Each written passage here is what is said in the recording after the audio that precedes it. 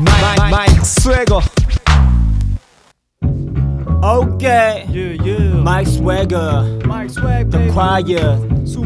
시간이 왔나봐, 누가 왔나봐. 한국 힙합판의 신동, 값진 비트와 랩을 끊임없이 보여주고 있지. 그는 입 빠진 놈이 아니니까 끝까지 가리려 보여줘 너의 스웨거.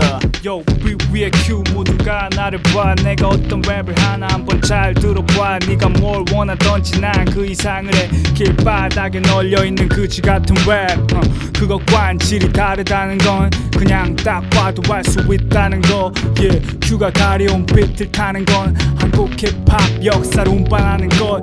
Yeah, 그래 이게 바로 진정한 pride. 언제 어디서든지 난 지켜나가. 요즘 보면 열정은 없고 말만 많아. 모두 묻고 싶네 이 문화를 사랑하나 모두. 그렇다면 진짜들을 따라와 모두. 그렇다면 진짜들과 손을 잡아 모두. 날 알아보든 날 깔아보든 상관없어. 족가고 따라와 모두. Yeah, 다들 말은 정말 많은데 LOVE는 어디 있는 거야 근데. 힙합 게시판은 언제나 개판. 샤놈 불을 붙여 이 랩판. 족가는 소리 말고 현실을 봐. 남의 발 밟지 말고 네 앞길 가. 어물쩡대지 말고 그냥 앞을 봐. 술제형 보여줘 형의 freestyle. Okay, 이 게시판의 벌레들 수박처럼 씨발라 먹어버려. 왜 그리 우성우성대 성대를 잘라버려. 반사!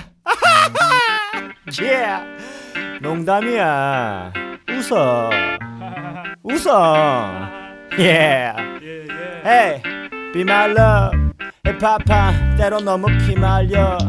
동가봐 네가 랩하니까 사람들이 더운가봐. 언더 좀만 더 올려줘. Check it out. 새 앨범이 나왔지만 홍보는 필요 없지. 오직 필요한 건 드럼과 베이스라인. 내가 증명할 건 없어. 재차 확인하게 될 뿐 Q가 최고인 건 왜인가. 프리스타일 없는 술제는 물제. 그건 근육 없는 LL Cool J.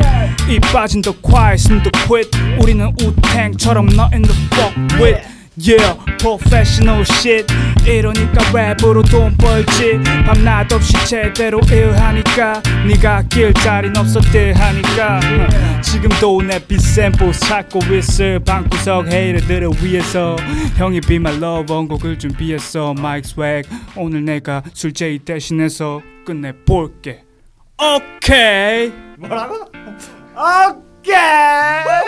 이거 형 거야. Peace. 끝난 거야 진짜?